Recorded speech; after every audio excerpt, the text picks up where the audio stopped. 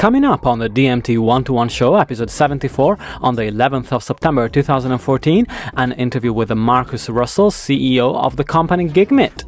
This week's show is brought to you by Play MPE, providing secure music distribution and promotional services to the world's largest labels for over 10 years, with templates that dynamically integrate metadata, artwork, text, social media and video to deliver a rich multimedia experience to recipients. Find out more on plaympe.com. Hello everyone and welcome to the DMT 1-to-1 show, and this week it's a real pleasure to welcome Marcus Rüssel, the CEO of the company Gigmit. So hi Marcus, and thanks for joining me today. How's it going? Hi, I'm good. It's great to have you, and we just both met at Berlin Music Week, which was great. And you know, we've been in touch for a year almost, so I can't believe that we haven't managed to do this sooner. But first of all, I'd like to introduce our audience to what Gigmit does. So could you give us your elevator pitch, essentially, on what the company is all about? Sure, no problem. I mean, Gigmit is an online platform for musicians and promoters. You can easily find thousands of successful artists online from every kind of genre and all over the world. And we started in Berlin, so here are the majority of artists and promoters, but we are already working on an international level. That's awesome. And so tell me a little bit about how the company started out. When did you first think about getting it together, getting started, and how did it develop from there? I originally have been working as a promoter, so I did a festival and club events, and I decided to combine my technology interests and technology with an online solution for the live music industry, which I didn't find in that time. Yeah. And then I decided with a couple of friends to develop on our own new platform for music booking to help artists and to liberalize the market a little bit, that the artists get access to almost all available club shows, and on the other side promoters have a great system that's very easy to book and negotiate, to book artists and negotiate everything and handle all the booking tasks. Absolutely. And so talking about how you started to get the ball rolling, essentially, did you approach it from a promoter's perspective, from an artist's perspective, or what do you think was the easiest way in this field? I'm because of the fact that I've been working as a promoter, our perspective was really strong related to promoters, right. Which is good, I think, because what we wanted is that promoters are happy to use the system. So now we have more than 1,000 promoters online, which is finally great for artists to have access to so many promoters and shows. And still we have a kind of marketing and sales strategy to especially to promoters, to get them on board, because at the end, all the time, the artists will profit from this. Yeah, absolutely. And so, looking at the list of events that you collaborated with, it's Berlin Music Week and CO Pop, Jazz Head. We're talking about a festival in Bremen, which I love Bremen, so I'm kind of obsessed with that city for some reason. And, Waves, Bratislava. And so, of course, at this point, I guess promoters are coming to you and festivals to get these gigs organized. That's true. I mean, all those festivals get more than 500,000 or even thousands of artist applications. So that's why they need a tool to handle those applications. And there isn't much that is so complex and comfortable in the same time, because we've worked very hard with the Berlin Music Week to create a system that works for really thousands of artists' applications and a small team that needs to handle this. And that's why now all those festivals, like showcase festivals and festivals that are looking also for emerging artists, come to us to collaborate with us or ask us for help to use the system. Absolutely. And so let's look at the model. Of course, our listeners in the US will be familiar with Sonic Bits as sort of a benchmark in a sense, but you have a very different way that you go about sort of working out how artists get through to the promoter, and also how you charge for the service as well. So how does that work at Gigmit? Yeah, that's true. Originally, we also were thinking about a commission to charge, but nowadays we really are focused on offering a free version for all. So it's free for artists to use it in a basic version, and it's free for promoters at all. So artists that want to apply to a festival just can apply for free. They don't need to pay an application fee like some of you might know from Sonic Bits. And on the other side, if an artist want to achieve more through the system, like want to apply to hundreds of shows, or want to have a kind of better promotion on our system, we offer some premium plans, and the artist can use these premium plans. And which is also really new, and I'm really excited to create this, is a new premium plan with a booking agency service. Right. So we have booking agents in-house here. And as an artist, you can upgrade to a premium plan, which is €159 a month, and you get a personal booking agent who is doing your work, and you still are receiving 100% of the salaries of the artist fees you achieve, and the agent is negotiating for you.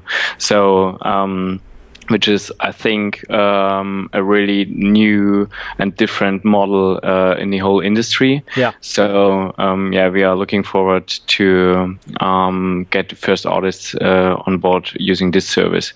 I mean, we tested it already with a booking agency that we founded half a year ago, and it worked already great. But now it's like we will scale it a little bit and open it up for all of our users.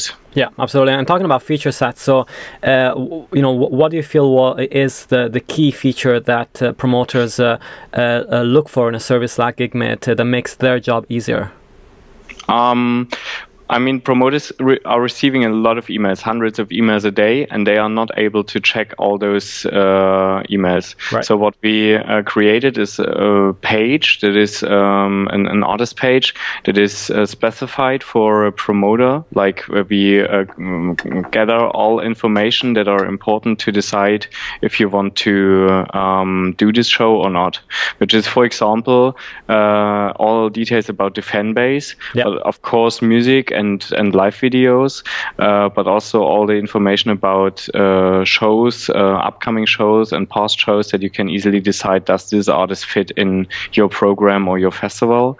So this is like the basic, and as a promoter you can set up shows and say, I'm just looking for local artists, or I'm looking for jazz, just for jazz artists, for example, and only jazz artists can apply. So you have already a filter of only of all those artists that you're really looking for and interested in, and you set up all your conditions before, that there is no problem at the end. So if an artist and a promoter is interested to make a show, that then at the end the artist will receive more money or expect more money than the promoter has in mind. Yeah. So to make this transparent is, I think, a really goal in the music industry, and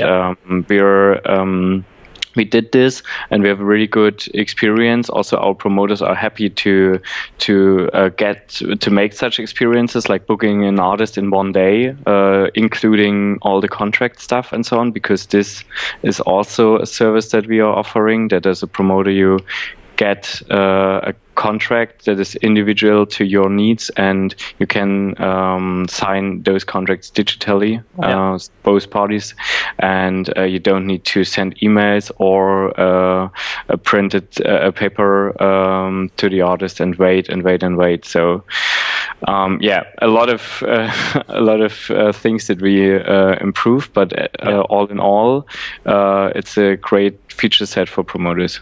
And so, talking about international expansion, you mentioned that earlier on. I wanted to ask you, so how are you organizing that, and do you feel like you need to have feet on the ground in some of these territories, and if so, how are you planning to expand? So far, the platform is already in 2 languages available, like German and English. Yeah.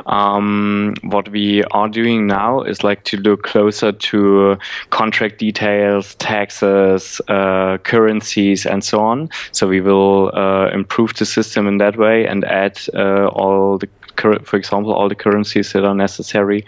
And we have already a user base in all over Europe and also some in the US. But we will, of course, need to grow that once we are international.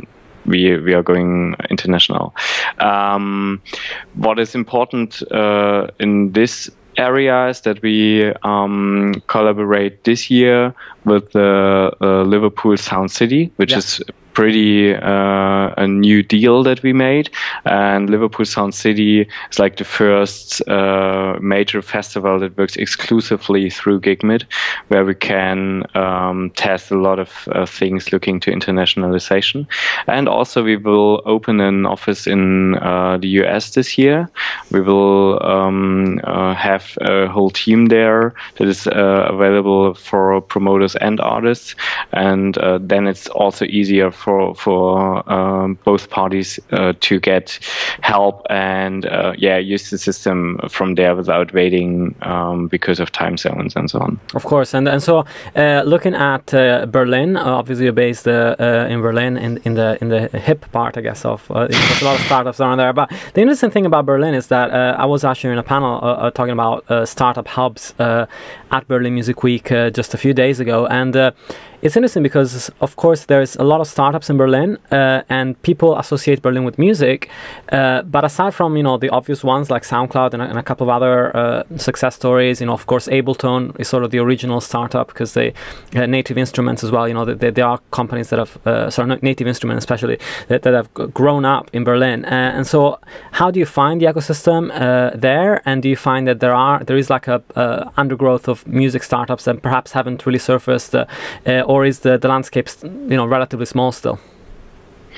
I think it's small, but I know mostly all of the music-related startups here in Berlin. Of course. But those are, I don't know, 50 maybe. Wow. And to have the connection to those guys. I know the people from Ableton and SoundCloud, as well as like really starting companies that are have the initial ideas.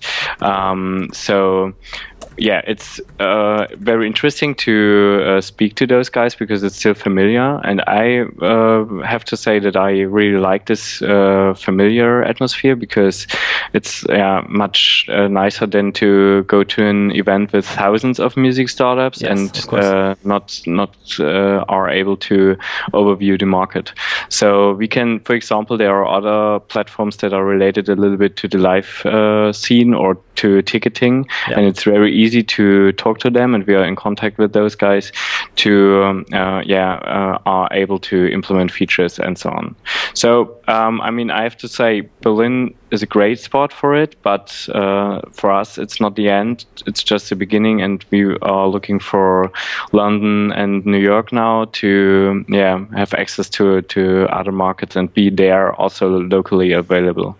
That's fantastic, and it looks like the live industry, especially at this level, is still really buzzing, and there's a real need for technological advancement to provide solutions for some of the problems that people are having. So it's really exciting to talk to startups that are looking at providing the solution and doing it pretty effectively, like you guys are. And that's pretty much it. But of course, I would direct people to Gigmit.com for more information on the company and to check out what you're doing. Anything that I might have missed that we should have talked about, Marcus? Yeah, there's one thing I want to add. We are offering, I mean, it's really good to go to Gigmit and sign up now, because we are offering 1 free day in a music studio in Berlin. So as an artist, if you just sign up on Gigmit and create an account, you are able to win those studio day. So I'm excited to have you on board and check it out. Awesome, and so it's a contest as well. Perfect. And yeah, so thanks so much for your time, and we'll keep in touch, and let us know if there's anything of note to report. And thanks so much for listening to the DMT 1-to-1 show this week. You can find it by going on digitalmusictrends.com and scrolling through to the DMT 1-to-1 show link. We interview interesting startups and digital music companies every week, so keep an eye out for that. And also check out the news show, which comes out every Thursday, and we discuss for 1 hour the latest news in the digital music industry. Thanks so much for listening, and thanks, Markus, for joining me. Have a fantastic week, and till next time. If you enjoyed watching or listening to the show and would like to find more, head on to digitalmusictrends.com.